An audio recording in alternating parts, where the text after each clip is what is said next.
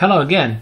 Today's presentation will focus on summarizing Chapter 6, Telecommunications and Networking Security, from page 695 to 739 from Shon Harris All-in-One CISSP book. Today we will cover remote connectivity, dial-up ISDN, DSL, cable modems, and VPN, authentication protocol, and then wireless technologies such as wireless LAN, satellites, mobile technology. Remote connectivities. Dial-up internet is a service that allows connectivity to the internet through a standard telephone line by connecting the telephone line to the modem in your computer and inserting the other end into the phone jack and configuring the computer to dial a specific number provided by the ISP. The connection takes place over PPP protocol or authentication, and it could use radius, TACAS as a second layer for authentication.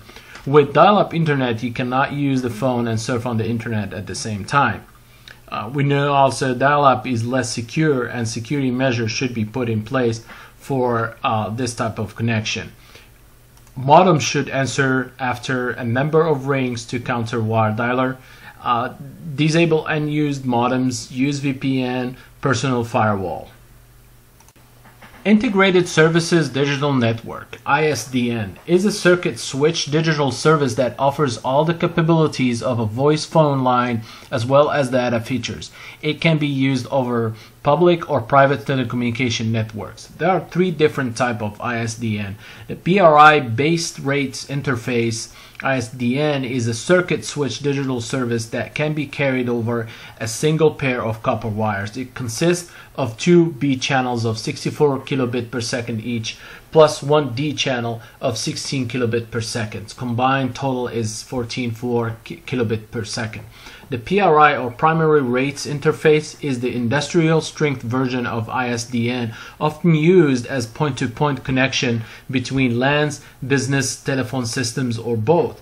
The ISDN PRI consists of 23 B channels of 64 kilobit per second each, but one D channel of 64 kilobit per second. And the last is the broadband ISDN, or the hybrid ISDN, mainly used within telecommunications carrier backbone, mostly to encapsulate data at the data link layer into cells which travel over the SONET network. Digital Subscriber Line, DSL, is a modem technology for broadband data access over ordinary copper telephone lines from homes and businesses that can provide up to 52 megabit per second. We have symmetric DSL. This version receives and sends data at the same speed, 192 kilobit per second to 1.1 megabit per second. Asymmetric DSL, or ADSL, it is called asymmetric because the download speed is greater than the upload speed. Upstream is about 786 kilobyte per second and 8 megabit per second downstream. High bit rate DSL, or HDSL, providing transfer rates comparable to a T1 line, about 1.5 megabit per second. HDSL receives and sends data at the same speed. Very high bit rates DSL, or VDSL, an extremely fast connection and asymmetric, but only works over short distance using standard copper phone wiring. Rate adaptive DSL, or RADSL, this is a popular variation of ADSL that allows the modem to adjust speed of the connection depending on the length and the quality of the line. Cable modems provide high-speed access up to 50 megabit per second. Coaxial and fiber are used to deliver TV stations, and one or more of the channels on these lines are dedicated to data transfer. Cable modem and DSL lines are considered hackers' heaven. Systems that use this connection are always online and exposed to viruses and trojans. Maybe a good idea to turn off the computer or modem when not in use, or enable firewall and add router that sits between the cable modem and the Ethernet connection.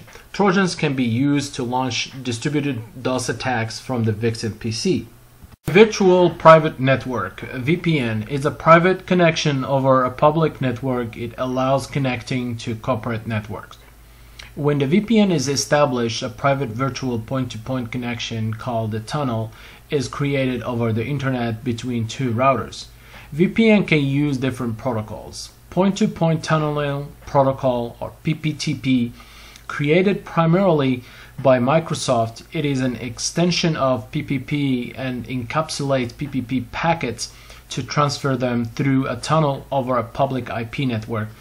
It works at the data link layer. Layer 2 tunneling protocol, L2TP, it is the result of combining the technology of Microsoft PPTP with Cisco's Layer 2 forwarding L2F tunneling protocol. The third is the Internet Protocol Security, or IPsec. It is a popular and complete encryption framework for IP networks that provides end-to-end security at network layer by employing a variety of protocols and encryption techniques. The last but not least, Security Socket Layer Protocol provides a secure session between client and a server, server-to-client authentication, and optionally an SSL server can require the client to authenticate itself. Works at the transport layer and protect mainly web traffic. Next, we're going to talk about authentication protocols. There are three different authentication protocols. The first, password authentication protocol, PAP, is the least secure authentication protocol because it uses plain text password. It authenticates over PPP connections. The second is challenge handshake authentication protocol, or CHAP. Is a widely accepted industry standard that uses a hashing scheme to encrypt authentication. CHAP doesn't send the actual password over the network. Instead, it uses a challenge response mechanism with one-way hashing. CHAP uses a three-way handshake to provide encrypted authentication. The last one is Extensible Authentication Protocol, or EAP, a protocol for a variety of technologies and protocols which expands on authentication methods used by PPP protocol. Wireless LAN.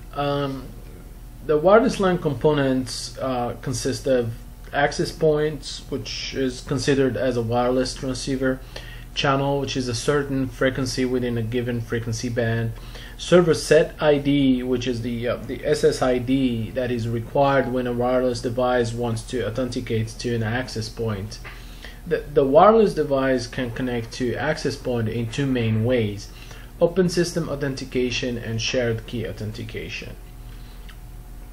Unfortunately, the wireless LAN standard 802.11 had different security flaws, such as poor authentication and the use of static WEP encryption keys, and then the IP values are repetitive and do not provide the necessary degree of randomness. And then the next flaw is the lack of integrity, data integrity.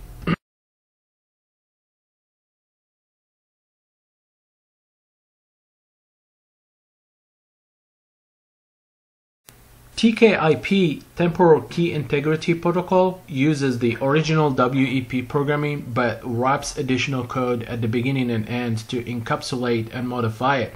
Like WEP, TKIP uses the RC stream encryption algorithm as its basis. The new protocol, however, encrypts each data packet with a unique encryption key, and the keys are much stronger than those of its predecessor.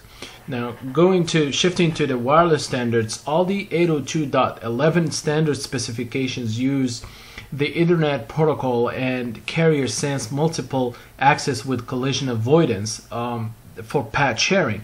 The newer modulation methods provide higher data speed and reduced vulnerability interference.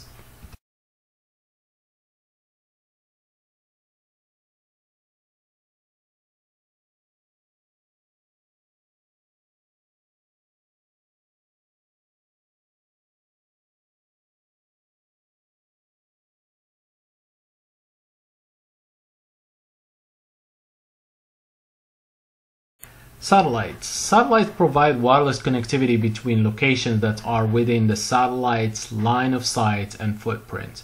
There are two types of satellite connections. One-way systems or satellite broadband use a conventional internet link usually telephone, for upload, and the satellite link for high-speed download. Two-way systems add a transmitter to the satellite modem and upload via the satellite.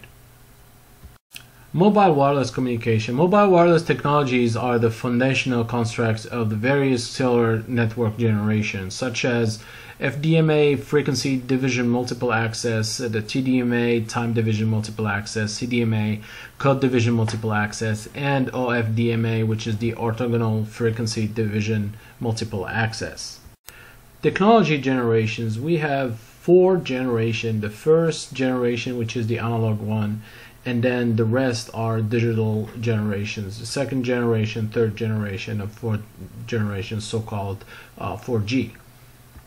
Some of the mobile phone security concerns the author listed: false base stations, confidentiality, improper camera functionalities, malicious code, weak encryption, short message spamming, etc. Thank you all, and I look forward to reading your feedback. Bye-bye.